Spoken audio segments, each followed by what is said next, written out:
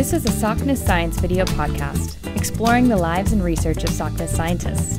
I'm Cassandra Brooks. Organic chemistry, which refers to the study of carbon-based molecules, has a notoriously bad reputation for being the hardest and most dreaded undergraduate science class. Erik Sorensen, the Arthur Allen Patchett Professor of Organic Chemistry at Princeton University, admits that he too was intimidated by organic chemistry and even put off taking it until his junior year of college.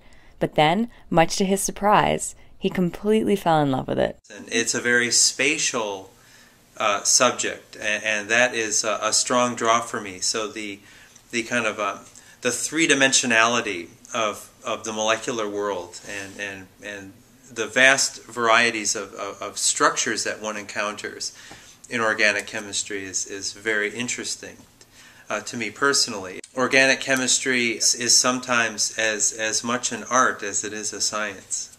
Erik says he was drawn to the structural beauty of the molecules and the creativity he could employ in designing different sequences. So chemical synthesis, by the way, is a beautiful form of hands-off construction. It's very different from, like, say, building a house. You know, when you build a house, you know, it's a very hands-on kind of affair where you're working with the materials with your own hands and, you know, putting nails and things and actually building a structure.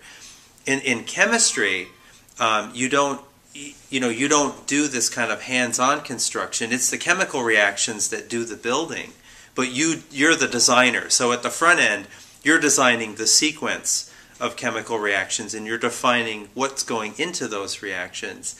But it's a hands-off form of construction. Excellent. And it's one that I find endlessly fascinating.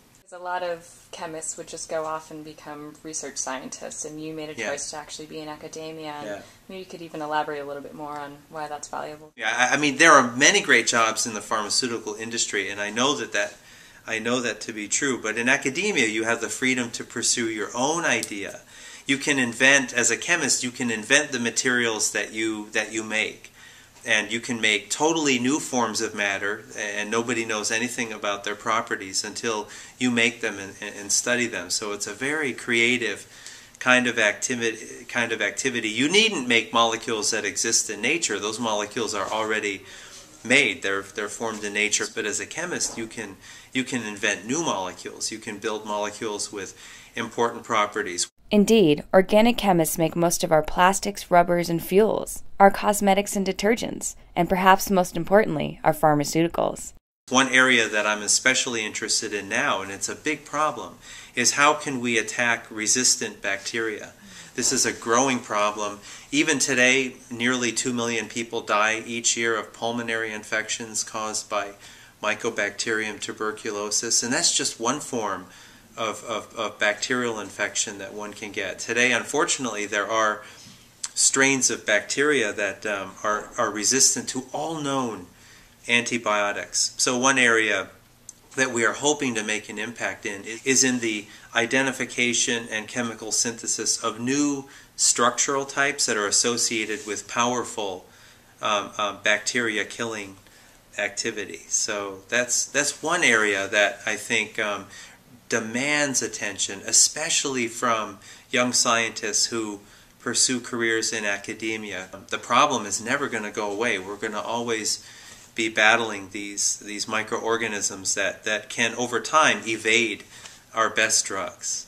Do you have any other advice for say, young people going into organic chemistry? I mean, I think it's a very it's often thought of as, you know, the hardest class you can take in undergrad and one of the most challenging fields. It's the aesthetic elements of organic chemistry that are very easy to see. That was a strong draw to me personally. So if you're a student who really who really believes in the scientific method and likes science, but also has, leanings toward kind of if you have a creative spirit and you like aesthetics, I think that it has the potential of hooking you. It certainly hooked me, and it hooked many other chemists. It's a great field for young people, in my view, and you can be as creative as you want to be in organic chemistry.